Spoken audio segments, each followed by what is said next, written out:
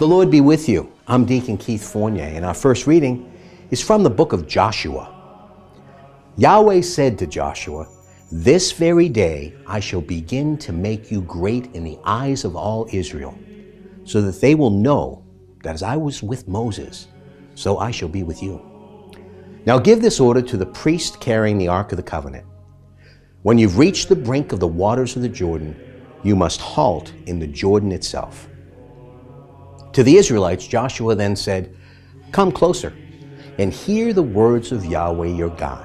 Joshua said, "By this you are to know that the living God is with you, and without a doubt will expel the Canaanites, the Hittites, the Hivites, Perizzites, Girgashites, Amorites and Jebusites before you.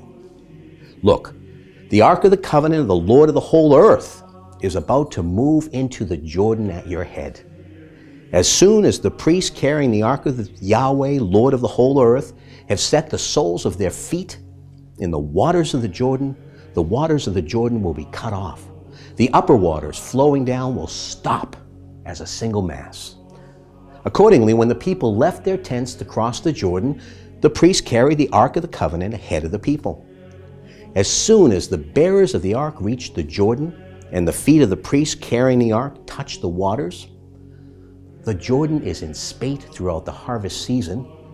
The upper waters stood still and formed a single mass over a great distance at Adam, the town near Zarethan, while those flowing down to the Sea of Arabah, the Salt Sea, were completely separated. The people crossed opposite Jericho.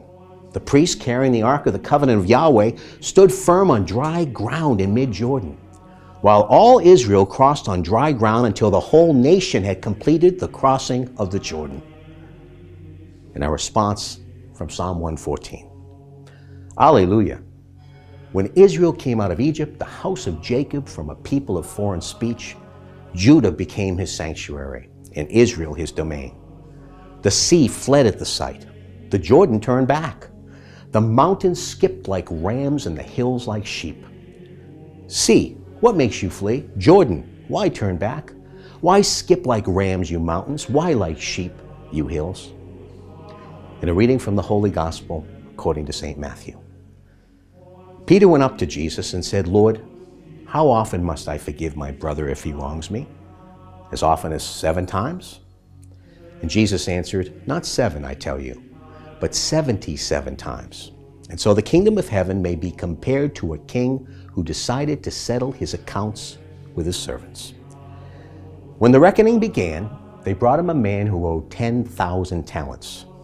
He had no means of paying, so his master gave orders that he should be sold, together with his wife and children and all his possessions, to meet the debt.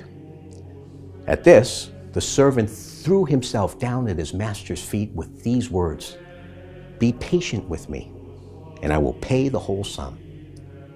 And the servant's master felt so sorry for him that he let him go and cancel the debt.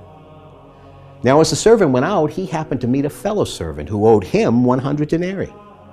And he seized him by the throat and began to throttle him, saying, 'Pay what you owe me.' His fellow servant fell at his feet and appealed to him, saying, 'Be patient with me, and I will pay you.' But the other would not agree. On the contrary, he had him thrown into prison till he should pay the debt. His fellow servants were deeply distressed when they saw what had happened. And they went to their master and reported the whole affair to him.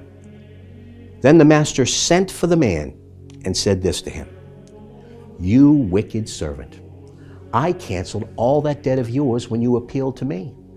Were you not bound then to have pity on your fellow servant, just as I had pity on you?' And in his anger, the master handed him over to the torturers till he should pay all his debt. That is how my heavenly Father will deal with you, unless you each forgive your brother from your heart." Jesus had now finished what he wanted to say, and he left Galilee, came into the territory of Judea on the far side of the Jordan. The Gospel of the Lord.